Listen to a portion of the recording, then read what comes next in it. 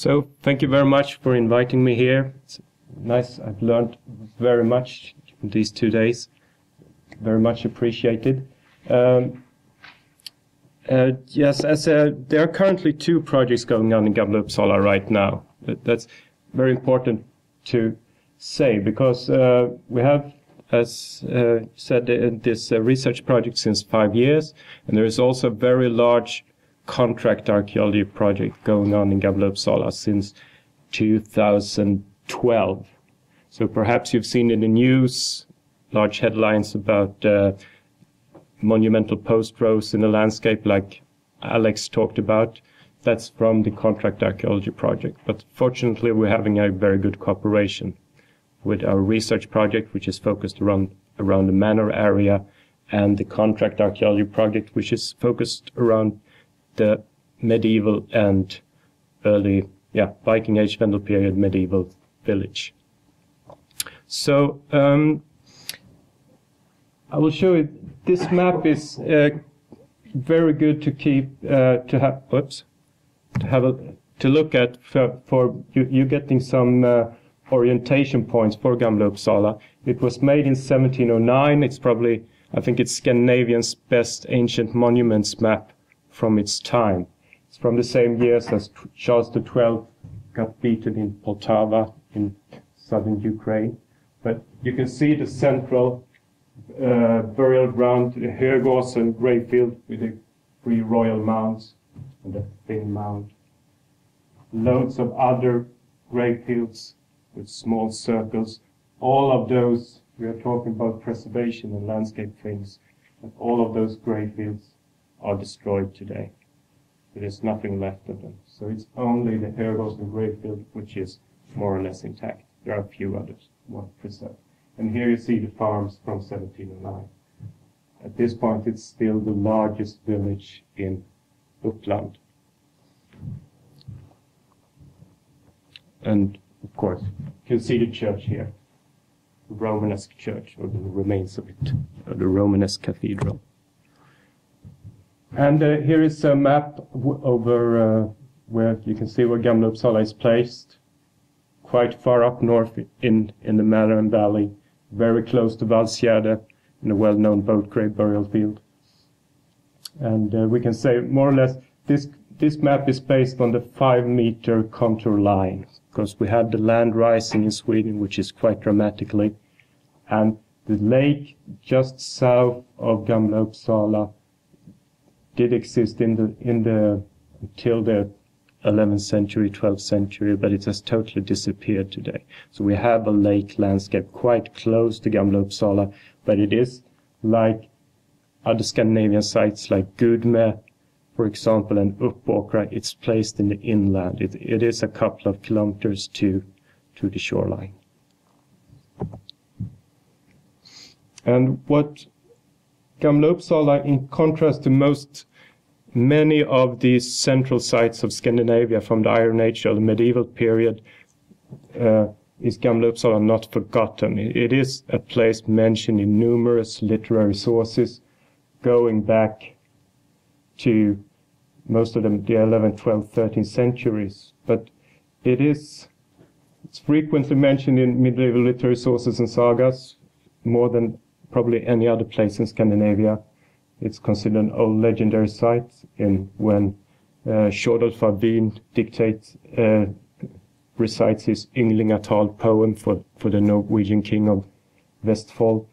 And it's the core of the medieval royal property earth mass called the Uppsala Öd, which probably perhaps has a Viking Age date. And it's described as a major pagan site, cult site around 1080 by German cleric Adam of Bremen, sits in Hamburg and writes about the horrible Swedes who are not still pagans. And Snorri Sturlason mentioned this as central thing sites in the 11th century. And it is of royal interest into the 16th century. We know Gustav Vasa, who is in the transition between the early modern and medieval period. He is up there at least 10 times holding assemblies with farmers. And we also know it is a bishop's seat from 1123.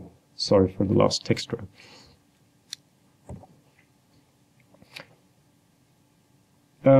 This is, as I've already mentioned, this is a very young landscape. When we have the Bronze Age, it is a peninsula. It is more or less the inner part of the Baltic has its border where Gamla Uppsala is. But a few hundred years before Christ, the land rises and large plains, clay plains that are very fertile, but quite moist, excellent for farming and grazing, those lands are exposed. And suddenly we see a very dense population accumulation in this area. So you can see, here you see the early Iron Age situation. And every grey blob is a group of farms or single farms that we know about from the contract archaeology projects that have, for example, the E4 running through the area. And as you can see, each of these grey areas, settlement areas, are quite dispersed. It's not a concentrated large settlement, but in overall, it's a very dense population, just as large in the early Iron Age as we probably have in the medieval period. But we see a clear change in the settlement pattern, and this change, we do not really know where it begins. It's really hard to pinpoint, but it seems to take place around 300 AD and continue into around 600. So gradually, as you see in the upper left picture, the settlement is concentrated in a very distinct village area. And the dark gray areas are the known settlement areas 2 years ago, 3 years ago. It haven't really changed. And the lighter gray areas are the known grave fields. In this area, in total, dense concentration of settlement remains and grave fields covers somewhere between 50 and 60 hectares. So it is probably already in the Vendel Viking period from the 2nd century, it is one of the very largest villages in this area. And there is a debate whether we can talk about urbanization or not, but it's very hard to see it as some kind of urban site because of the settlement structure. And most distinctive features, or the most well-known features for a very long time, are the big mounds. And on this lighter picture, you can see the big royal mounds, the East Mound, the West Mound, and the Middle Mound. In the 19th century, they were called the Odin's Mound, and Thor's Mounds, and Frey's Mound. And we also have the Thing Mound up here, a large mound, 40 meters in diameter, very large flat surface, which I believe is a burial mound from the beginning. So, and here you can see get an impression of the size of the royal mounds. We have 2 persons lying here by the foot of the West Mound. It was excavated before the Swedish authorities wanted to show every other archaeologist about Swedish royal burials when there was a big congress in Sweden that year. So that's why they excavated it. But when they excavated the East and West Mound in the 1846, 1848, and 1874, they were quite disappointed because all of them are cremation burials and the find material is very fragmented. But when we look at it, some of the finds are of very high quality, so there are reasons for talking about them as royals. And for example, you see the cameos on the bottom left picture, which, according to Geoffrey Spear, who is the great expert on Roman cameos, they are not found anywhere between Uppsala and the Mediterranean. So it gives some kind of Sutton Hoo status for the Gamla Uppsala finds. The quality is very high.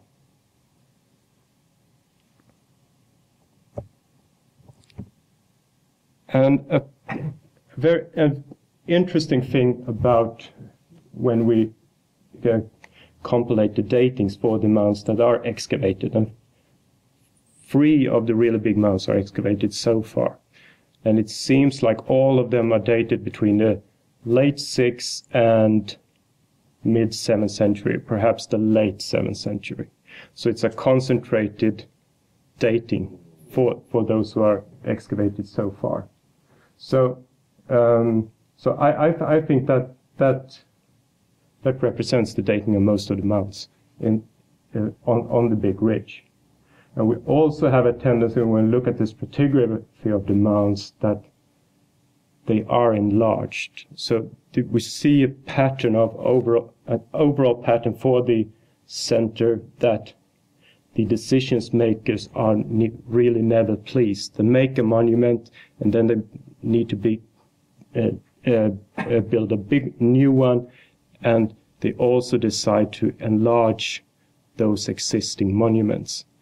So you can see here on the west mound, the biggest one, that it's built in 2 very different 2 phases with very different materials.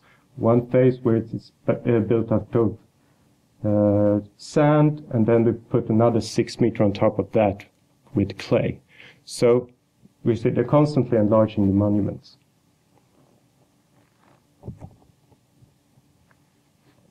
So, and then we have the other monumental area is what we call the Royal Manor area or the Palace area.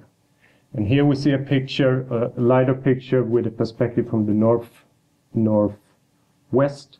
And you can see the Thing Mound in the background and one of the other royal mounds, the East Mound, also in the background.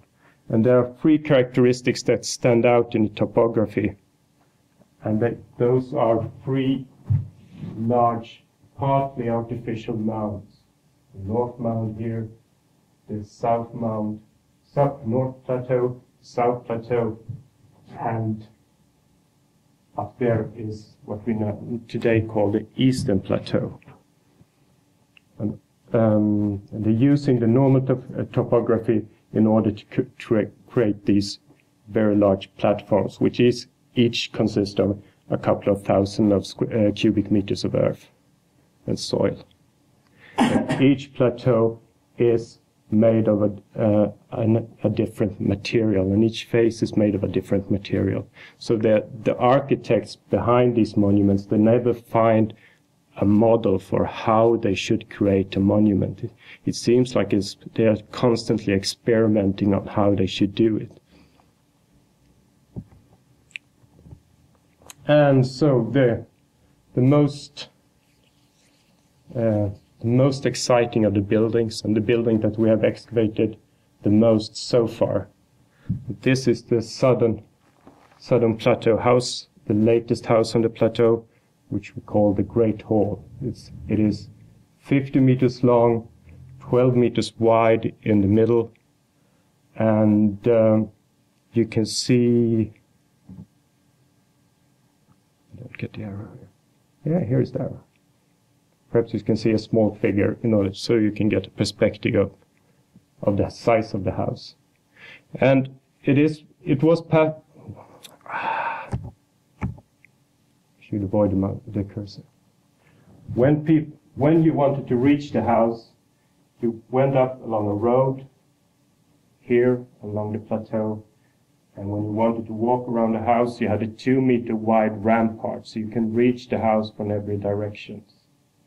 And it's divided into 3 rooms: a southern gable room, a hall room, and a northern gable room.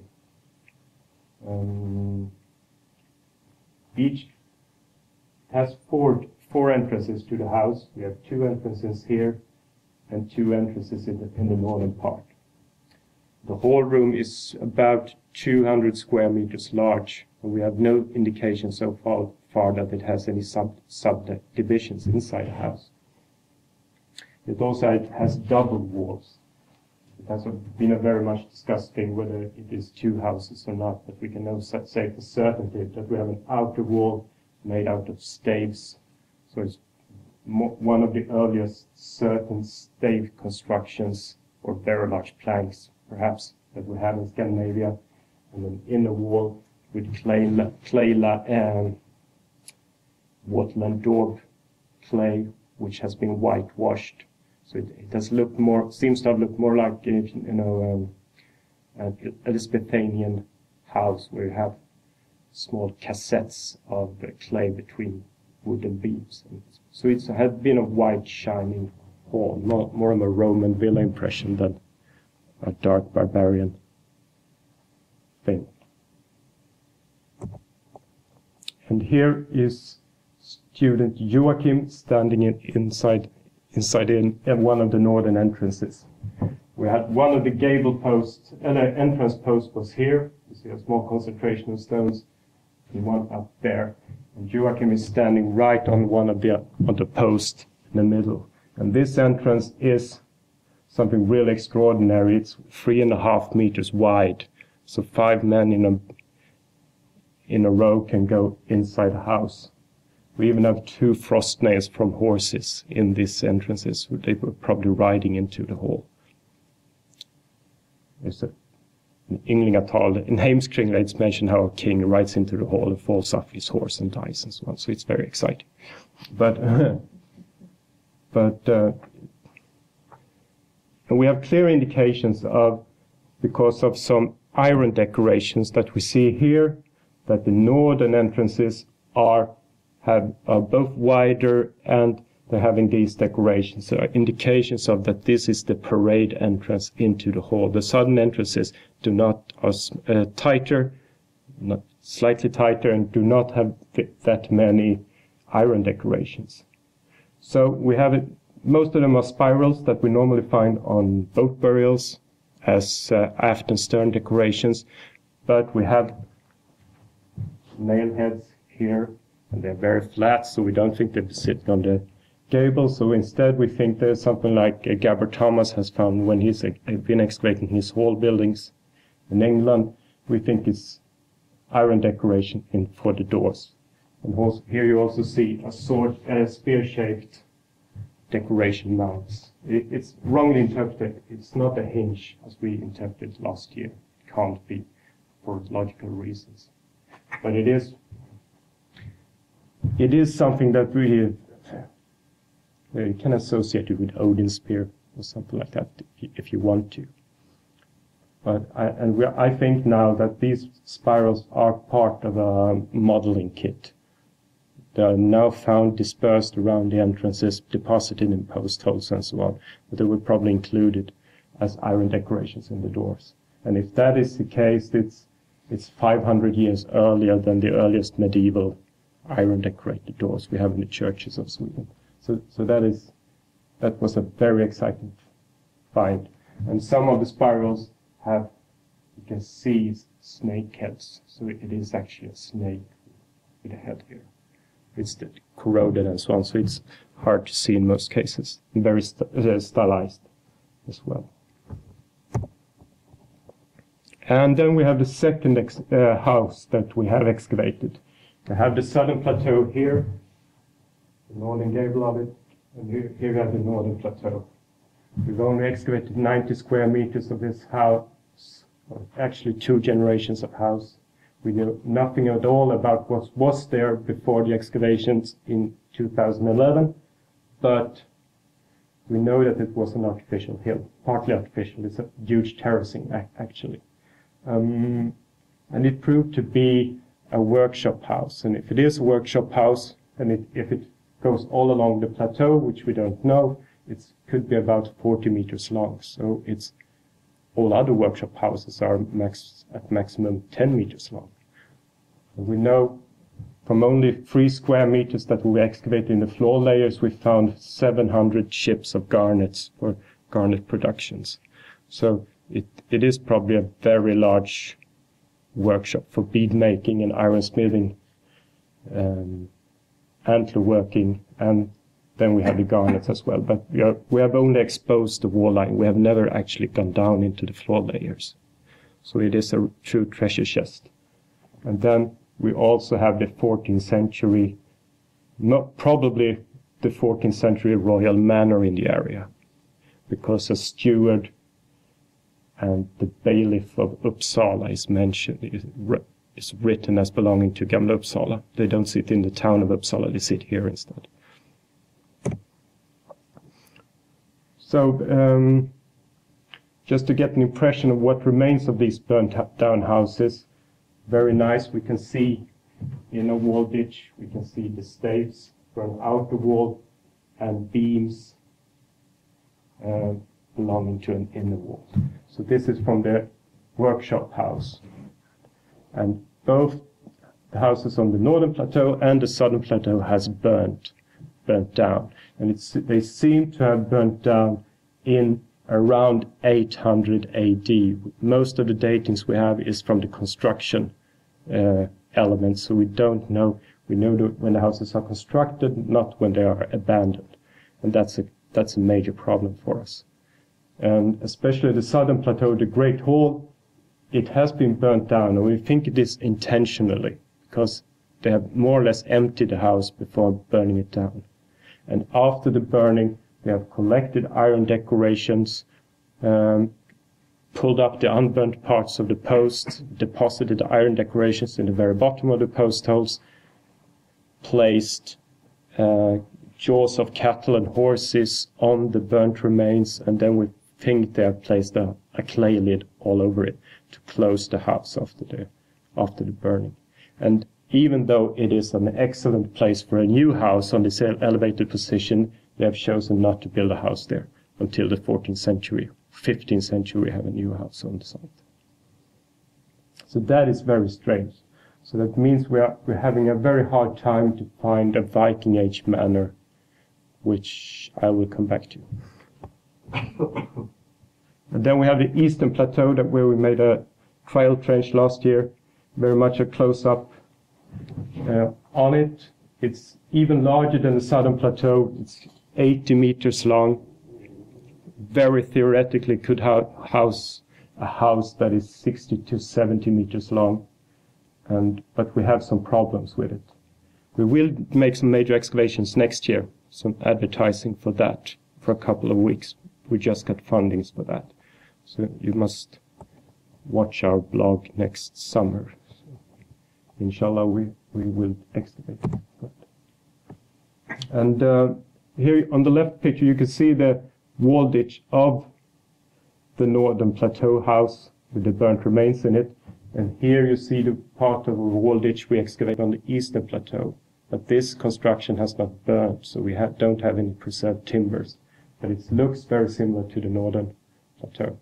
And now, unfortunately, or I don't know if it's unfortunately, we had the carbon-14 dates were actually the 13th century, the 7th century. But we know the plateau is made in the 7th century. So we had a major problem. But they looked at the stratigraphy and said that maybe it was a later disturbance that we took the sample from. So we'll have a new result in 1 or 2 months. So, but we don't have any 13th century anyway in the area, so it's exciting anyway. So to sum up for the palace area of the Vendel period, 7th century, I've chosen to begin considering it to be a 7th century, to call it a palace. But it is because of the grandeur of the area. It seems like it covers 5 hectares in total, the settlement area. It's like directly together with the big mounds. We have northern plateau up north. You see the outline of the house. The southern plateau by H, the eastern plateau here. And it's all archaeology. There's a feature for every square meter. It's not 1 square meter without a feature. So we've only excavated 2-3% or something like that. And area in total, we have the manor area, the palace area. All these graves seem to be Viking Age. We have the palisades that Alex mentioned. North-south going Palisade Road, east-west going. This one we excavated in September, and because it was magnetometry anomalies, it proved to be nothing. And I haven't changed my PowerPoint, so but this row has to be abandoned. And this one should be moved southwards. And we now know the end is right here. So the Viking Age is a problem because we don't have a manor. So if we really want to have a manor, we can't say empirically, here is the manor. But we have one settlement area here. We have one in the north with very nice fine materials, sword fragments and hack silver and so on. But otherwise, it's scattered remains. So the literary sources say we should have a Viking manor here. It is royal property, but we don't have the hardcore evidence for it yet. But we do have indications of a different form of regulated settlement system in that period with ditches, which you can relate to tough ditches. There is a change in the settlement system in the area, but we cannot pinpoint what it really means yet. And 2 minutes for the medieval period. In the medieval period, something happens around 1120. The king gives part of the village to the bishop in 1120s, and from that period we have the Prästgården. This is the church institution having this part of Gamla Uppsala. King remains having a royal manor in the area, so we have probably have 2 royal manors at the same time, and then we have the church village, the ordinary village.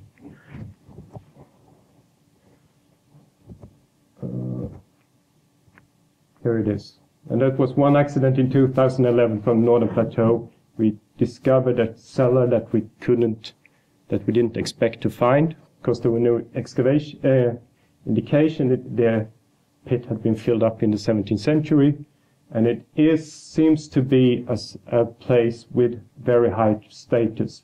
We have weapons and imported German pottery and stained glass fragments. And stained glass is something we never find except for in churches.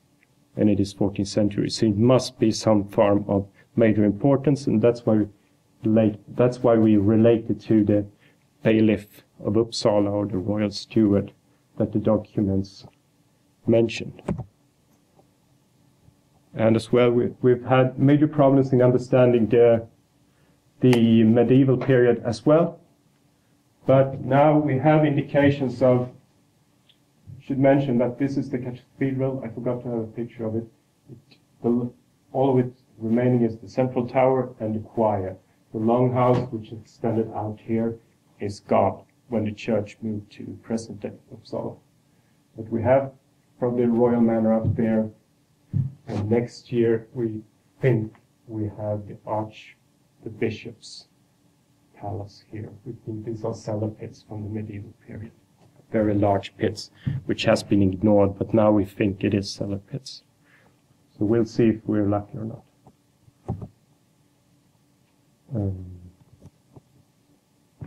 Well, is it an assembly or not? Nobody doubts whether Gamla Uppsala is a thing site or whether it is an assembly. The question is, when is it an assembly, and when is it a thing site? And archaeologically, there are some problems finding, for example, the Viking Age rituals. We don't have one single amulet from the palace area from the Viking Age. In the village area, we have hundreds. There are hundreds that they have excavated related to single farms, which have their own ritual sites. So there are loads and loads of question marks, and we still don't have a large area like a Danish shore site or something like that, with a pit house area without permanent dwellings, where you can see that here have people come, visit, had their temporary dwellings or something like that. That kind of area we haven't found yet. So, thank you.